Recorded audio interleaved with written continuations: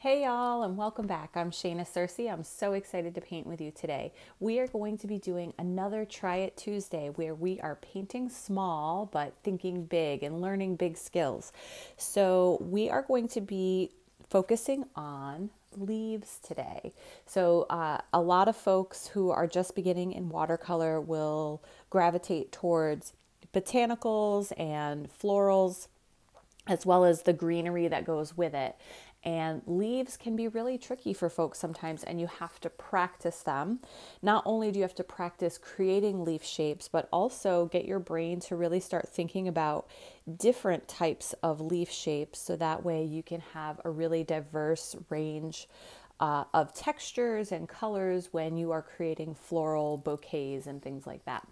So with that being said, we are going to practice our leaf shapes, but we are not going to do it the traditional way. So a lot of times I see when either myself, I've done this before in classes, either online and in person, and lots of other artists, they will do individual pieces and you'll practice that piece over and over again, and you'll do it kind of in its own space on your paper and practice, and you'll use up a lot of paper this way and a lot of sheets.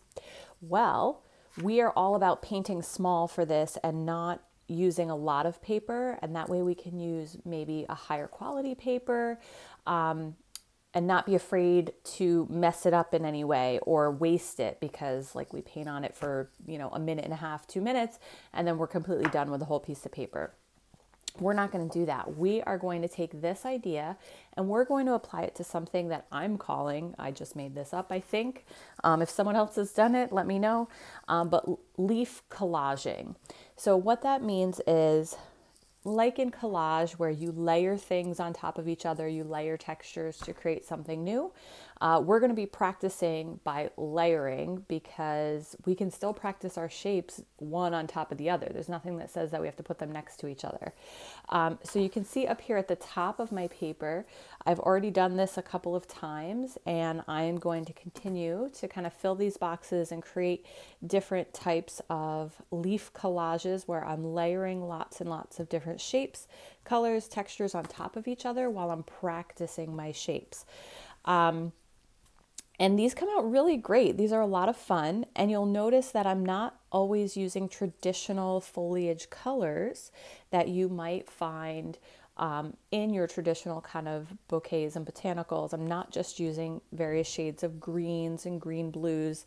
I'm adding in purples and yellows and magentas. You can certainly find these things in different botanicals in the foliage pieces, but they're not as common, and a lot of people don't paint them all the time.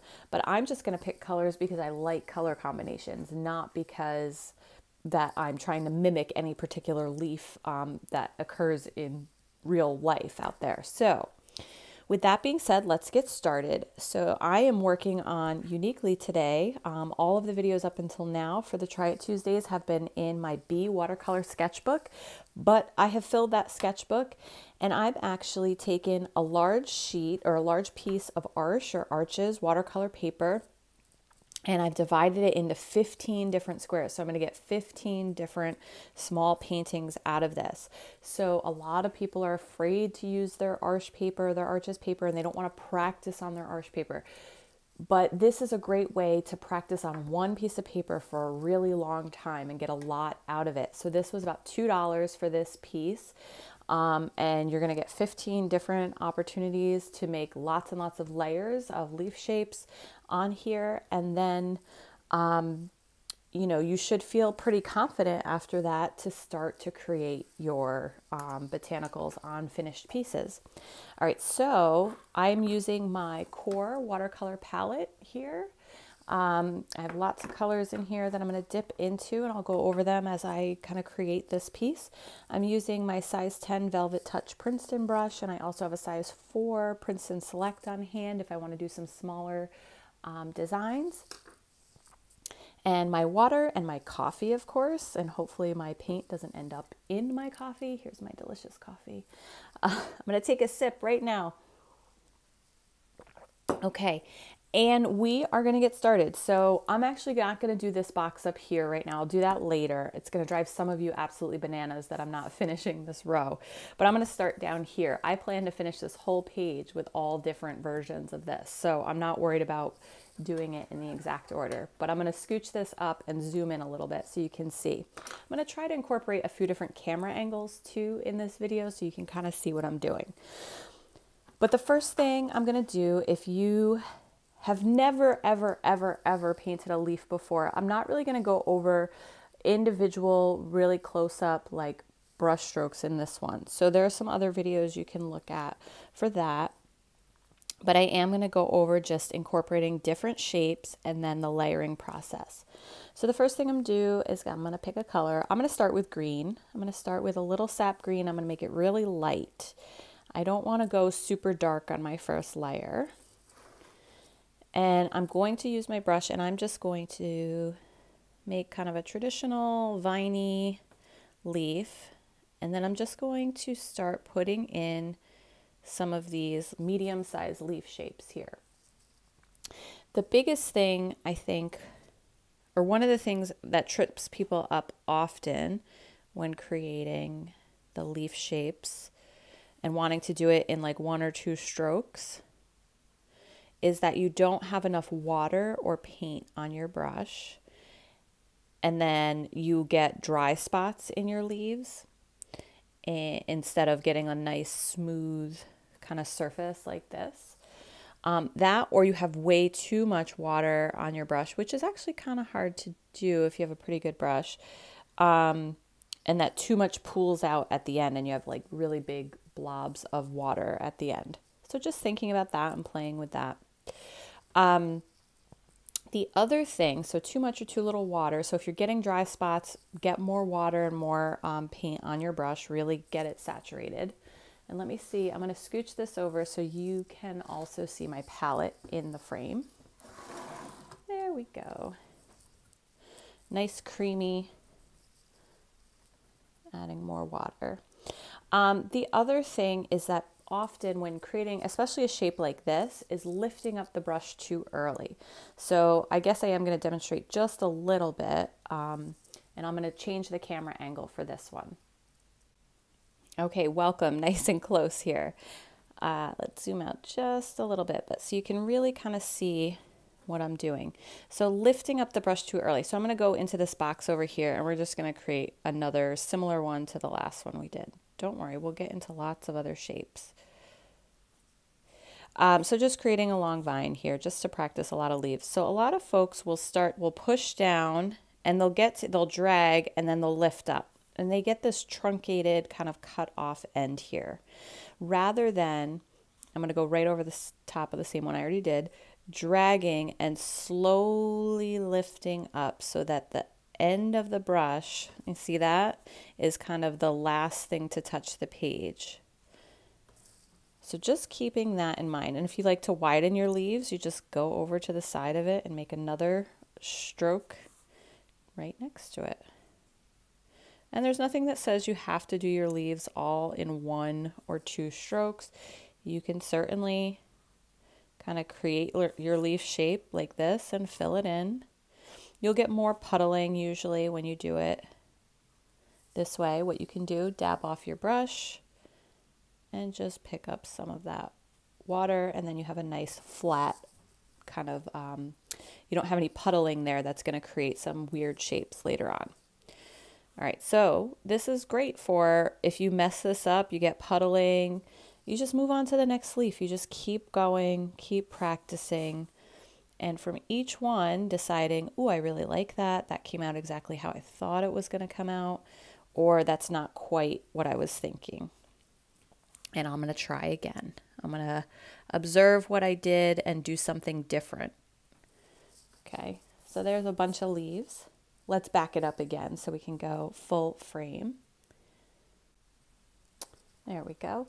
All right, so now I'm going to start adding in different colors and different shapes of leaves.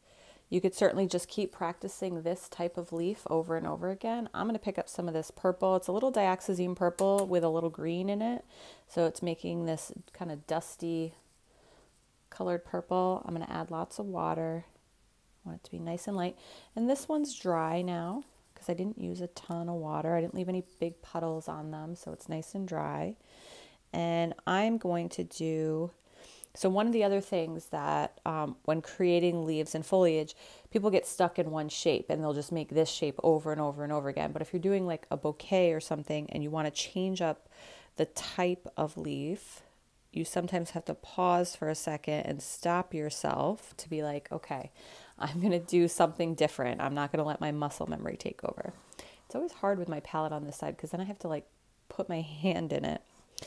But I do want you to see it. All right, so this one, we're going to do some branching leaves off of it. And I'm going to make them like larger, kind of globular. So I'm starting at the top on these and hooking around, and then start at the bottom and do the same thing and then filling in the center. So I'm making them really wide. And you can see, look at this layering. Isn't this so much fun? Like that, the transparency starts to build these really interesting textures and this collage kind of technique. Well, it's not really a technique, but just this collage look to it where we're layering a lot of different colors and textures to create something new. Let's see if I can do this so that you can see. I know some people are like, get your hand out of the way. I'm trying. I am not, I don't have the most amazing camera cinematography setup here. Someday, if I keep doing this and keep getting support from you all, thank you for watching. And thank you for the super thanks. Oh my gosh, I almost forgot about the super thanks and all the folks who have contributed through super thanks. Thank you so much. I will make sure at the end of this video to shout you out by name because they're so incredibly helpful, those little bits to help me keep buying supplies and support the business and hopefully get better photo equipment and a better photo setup so I can have better angles in the future. All right. So that's that one. I love this. Look at this green and the purple. This dusty kind of gray purple is so fun and beautiful. And I'm going to let that dry and I'm going to work on this one. And I'm going to keep going back and forth, just adding different leaf shapes. Now the next one I'm going to do, I'm going to go to my size 4 brush. And again, going back to this, so you can do these same things, trying to get yourself to push yourself to make lots of different shapes. And combinations of, these leaves are pretty much the same relative shape as these, but they are smaller and interspersed differently on the vine. So they create a whole different look and feel. So just remembering that, let's add some smaller ones that are kind of more, I'm going to use some magenta to this purple. I'm going to take this purple, add some magenta. So that's a fun color. And I'm going to use my smaller brush so I can do smaller leaves. I'm going to do one here. So these big leaves, but then off of it, I'm going to do lots of small leaves.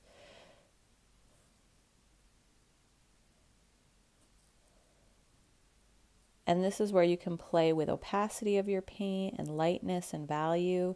If it's like, oh, these are too dark, let me add water and see what that looks like to get like a lighter shade. That's too much water. I'm getting big globs. Let's pull some of that off. And then keep going. So this is really light compared to the other ones. And you can experiment with like your layering. So the big thing is when you paint an actual bouquet of something, or if you're painting like foliage, like in a bouquet setup or a floral arrangement or something like that, most likely you're trying to paint it, somewhat realistically. Things are going to overlap. Things are actually, when you get to the actual piece, it's going to be more like this collaging than anything. It's going to have pieces bunched together where things are overlapping, and you're going to have to decide, what do you want to come to the foreground? What's going to be darkest? What's going to be more transparent or translucent? How do you plan that out? So this is a great way to start understanding what things are going to look like together. And you can definitely use the colors that you want to use in a larger piece in this practice, so that way you know how things work together. I'm just enjoying playing with lots of different colors I normally wouldn't put in a piece. All right, I'm going to pick up some yellow of some kind. Actually, I'm going to pick up some raw sienna, which is like a yellow gold color. I'm going to do that on this one. I think everything is dry. If you are layering, you do generally want things to dry first, but if they don't, you could also get some fun effects too of bleeding, stuff bleeding into each other. So yellow and purple don't always mix great. They sometimes create, they're complementary colors, so they'll create browns, which I think is great in this context because we're going for like earth tone colors. As long as things are dry, it's not going to turn into a big muddy mess. You're going to see these little peaks of bright yellow and then overlapped with the purple, making a more earth tone color. And again, this is just practice. We're not necessarily turning this particular one into a final piece, but you certainly could do this as a whole piece in and of itself. I'll show you a sample while we let things dry of something I did in my sketchbook that wasn't really meant to be painted tiny, but it was playing around with color. And there we go, look at that one.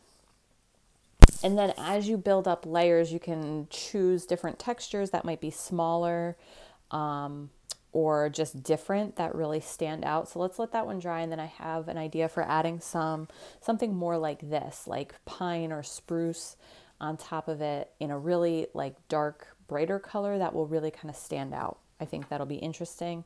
Over here, I'm going to add some phthalo blue, I think.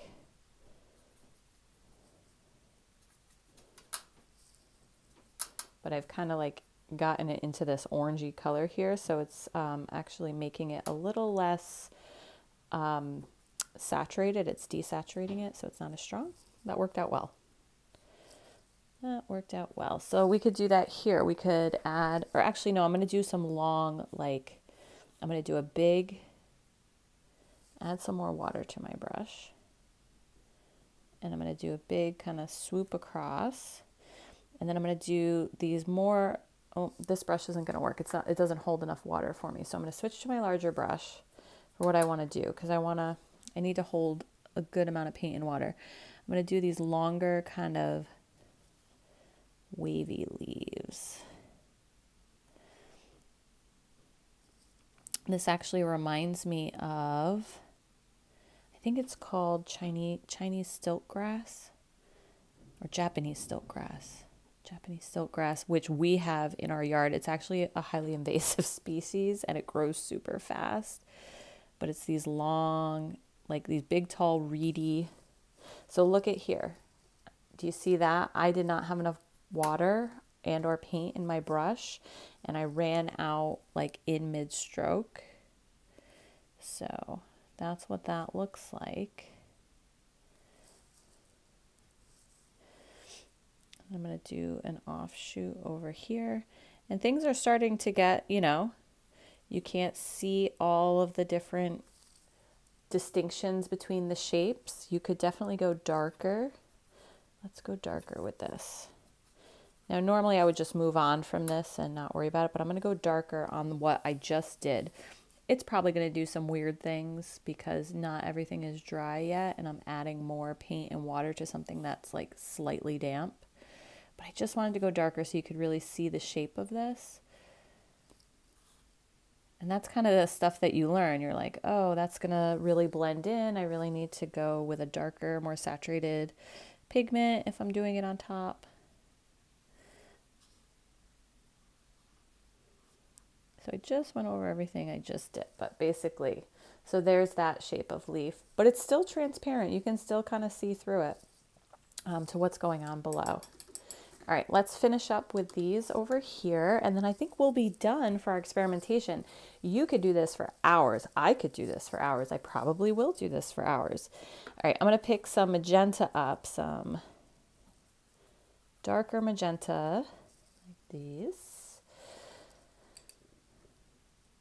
And I'm going to do some spruce or pine. I'm going to do some spruce, but I'm going to do it kind of smaller in the corner here. And that's still a little wet there, so we'll see what happens. So I'm going to just start at the top doing little stipple dot, dot, dot, dot, dot. Let's zoom in for this and change the angle.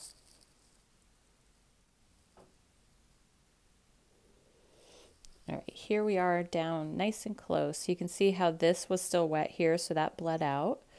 And I'm sure when I touch it again, it's going to do even more. So depending on, you know, how finicky you're going to get, you might want to wait a little bit longer for things to dry. Oh, come on, come with me. And so this is like the spruce pine is, you know, it's wider at the bottom. It kind of comes up to a point at the top. But it does have its own like individual little branches that come off a central twiggy area. Again, you can just make this up. It doesn't have to be super realistic. There's some kind of foliage out there that looks like this. Maybe not in pink, unless they've dyed it. But something out there. All right. We're going to leave that. And then I'm also going to take, I don't know, some aqua or cobalt teal. I'll water that way down. This is a very opaque color. Actually, maybe some more dioxazine purple. Let's do that. And water it down a little bit. And I'm going to try to avoid that because it's already quite wet. And I'm going to practice my fine tip brush strokes, some pine.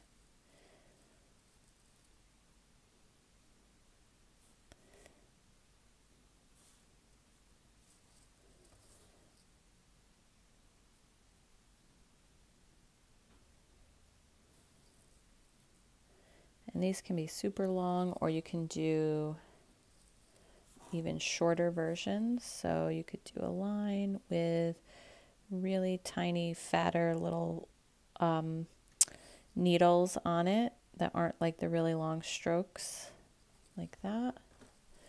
Let's zoom back out. All right, and I'm just going to finish this one up with a bunch of the original kind of standard quintessential leaf shapes. And I'm going to pick a green. A yellow green, I think, right over top, and water it down. And this is what I mean by you can practice right over top. You don't have to worry about even making this look good if you're not that worried about it. I'm just practicing. I can see, you know, it doesn't look outstanding as like a finished, like I can't see that exact shape with all that's going on underneath it. But as I'm creating my brush strokes, I can tell that was a good one. That wasn't a good one. That's not what I wanted to do. You can practice pulling from the top to the bottom, or pushing from the bottom to the top, or bottom to top, top to bottom.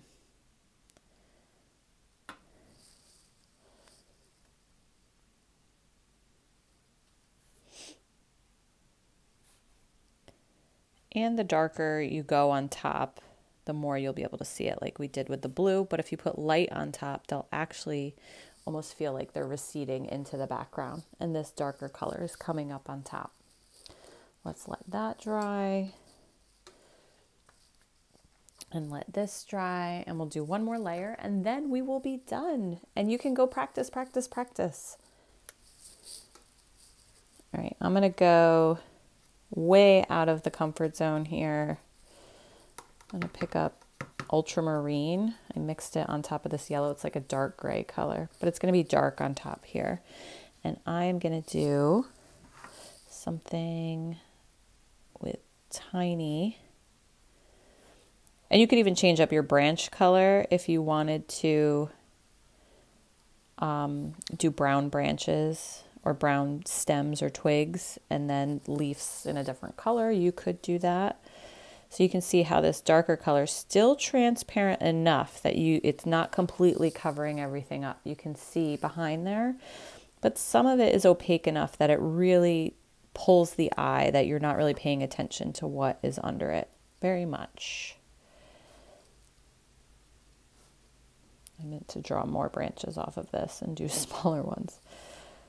Whoops. See, even I get into bad habits. What am I saying? Of course I get into bad habits.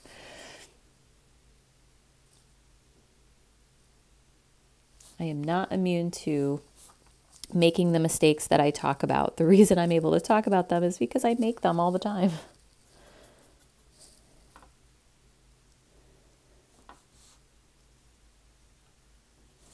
There we go, there we go.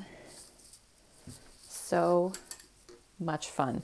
So much more fun, I think, than just painting a whole bunch of shapes right next to each other, kind of in this whole section.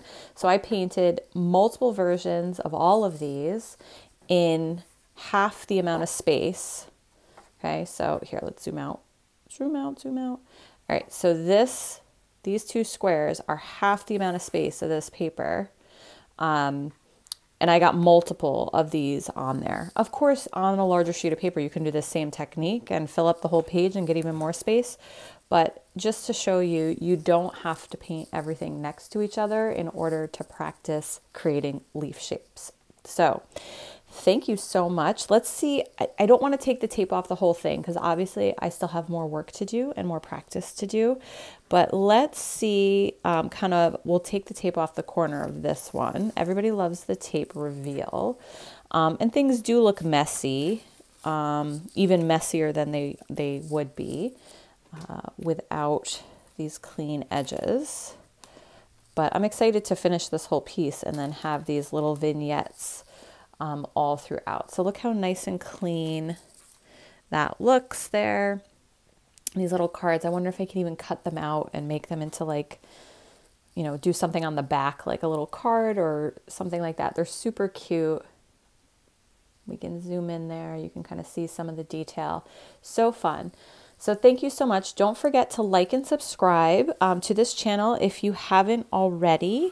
Check out the description for links to supplies as well as my social media. You can find me on Instagram. You can join Umbrella Arts Academy with Shayna Searcy on Facebook, as well as check out my Studio Crew Classroom, which is Umbrella Arts Academy. And the Studio Crew Classroom is just additional videos as well as lots of printables and things like that that you might need to use for either the free YouTube videos or for the videos in the Studio Crew Classroom. So that's a monthly membership.